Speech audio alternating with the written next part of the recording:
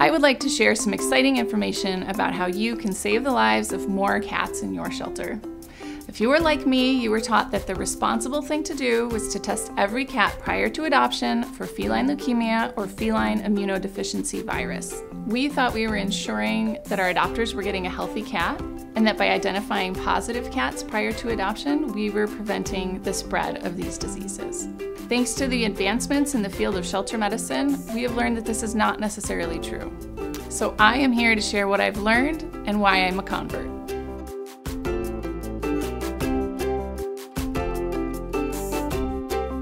Testing every cat can actually result in the inadvertent euthanasia of healthy cats.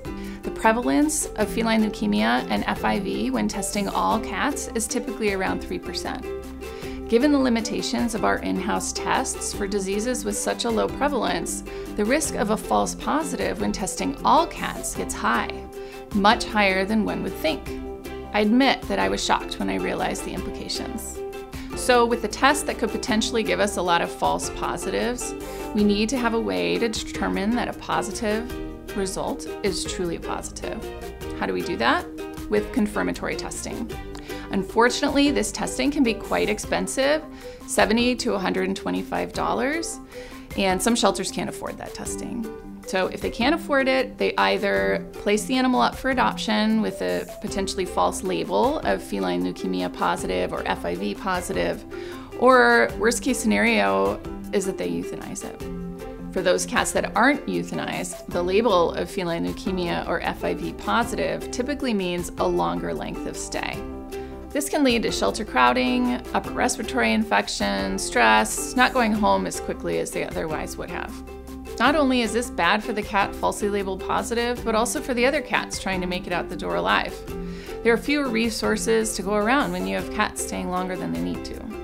Additionally, testing all incoming cats brings with it a significant chance that you're testing them too close to the time of the exposure.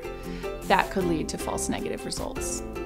If we wait, or an adopter waits, to test a cat until 30 to 60 days after the last possible exposure, then you can be more certain that your negative test is truly negative. Please note, just because we're not testing every cat doesn't mean we shouldn't test any cats. Retroviral testing is an important diagnostic tool for veterinarians. Cats who are ill or unthrifty are more likely to be infected with feline leukemia or FIV, and in those cats, the test results are more accurate.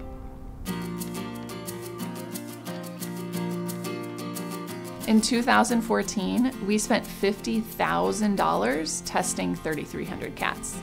Think about what else your organization could do with that money.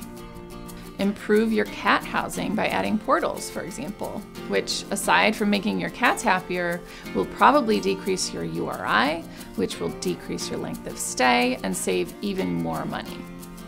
What about more staff or a raise for your current staff? Paying people a fair wage will help with staff satisfaction and retention. What about the time it takes to collect blood, run the tests, enter results, explain those results to adopters, wait for results on confirmatory testing if you get a positive, that is if your shelter even performs confirmatory testing. Think about all the things you could do for your cats if you had more time. Enrichment, TLC, space, time to recognize stress, illness, behavior issues. How about a caretaker who isn't burning out? We saw a noticeable difference here at our shelter and the staff responsible for testing when they did not have to test every cat.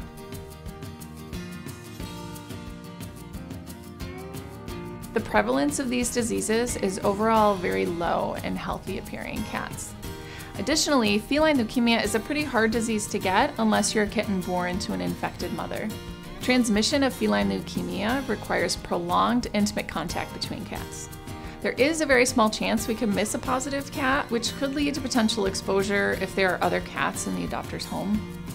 But given the low prevalence of these diseases, the risk of that happening is also low. The consequence, of course, could be significant for the individual cat and adopter if there are other cats in the home. But this should not outweigh the huge number of lives that could be saved by not automatically testing every cat.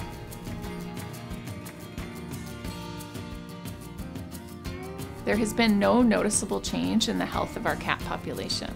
We still test before placing animals in community rooms. We understand that a negative test shortly after arrival at the shelter doesn't mean that they're truly negative. But we know that the test is better at identifying truly negative cats than they are at identifying truly positive cats.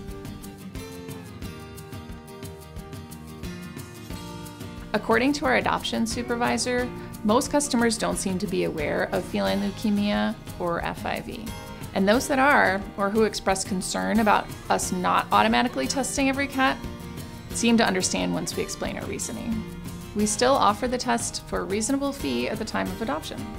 It has been almost 2 years since we stopped automatically testing every cat, and while we do receive a fair amount of feedback from adopters, we haven't heard that a single cat has tested positive after adoption.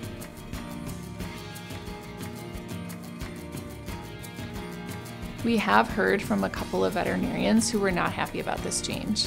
Their biggest concern was that we would potentially be adopting out feline leukemia or FIV infected cats to unknowing owners. Unfortunately, because of the limitations of this test, that could happen even if we were testing every cat. We always stress the value of lifelong veterinary care to adopters. We encourage them to take their pet to a veterinarian within 7 to 10 days of adoption. By stretching shelter resources further, we are striving to get more animals into homes, which means more opportunities for community practitioners to establish a relationship with a new client and/or a patient. So maximizing life-saving is a win-win for shelters and community vets. Once we stopped testing every cat, we did not notice a drastic change, positive or negative, in our length of stay or adoption rate. There was likely some small decrease in length of stay due to the time it used to take us to test each cat. On busy days, we may not get to everyone on the list, meaning some cats would have to wait another half day or a day before adoption. However, in a different shelter where there are fewer trained staff, retrovirus testing all cats can be a significantly rate-limiting step. Some shelters may only have someone capable of drawing blood a few times a week. This could make a significant difference in length of stay. We still test cats that we suspect might have feline leukemia or FIV due to illness or dental disease, so we still see some positive cats, but we place them up for adoption if they're otherwise behaviorally and medically healthy. And although their length of stay is longer, it is no different than when we made positive cats available prior to this change. Shelters that adopt this approach can save more lives by not erroneously euthanizing healthy cats that test falsely positive for feline leukemia or FIV, decreasing the length of stay for their cats, which will in turn decrease URI, save money spent on housing and treatment of sick cats, result in less stressed cats, thus making them more adoptable. Improving staff job satisfaction. Happier, less overworked and stressed staff means more productive, creative, and engaged employees. Saving money on tests, care days, staff time spent testing and caring for cats with longer lengths of stay, on all the benefits that go along with the shorter length of stay. Not automatically testing every shelter cat is a new idea, and yes, change can be scary, but that doesn't mean it won't bring great benefits. I hope you are as grateful for the field of shelter medicine as I am, and can see why it is so important to continue to evolve and improve our processes as new information emerges. Thank you so much for listening.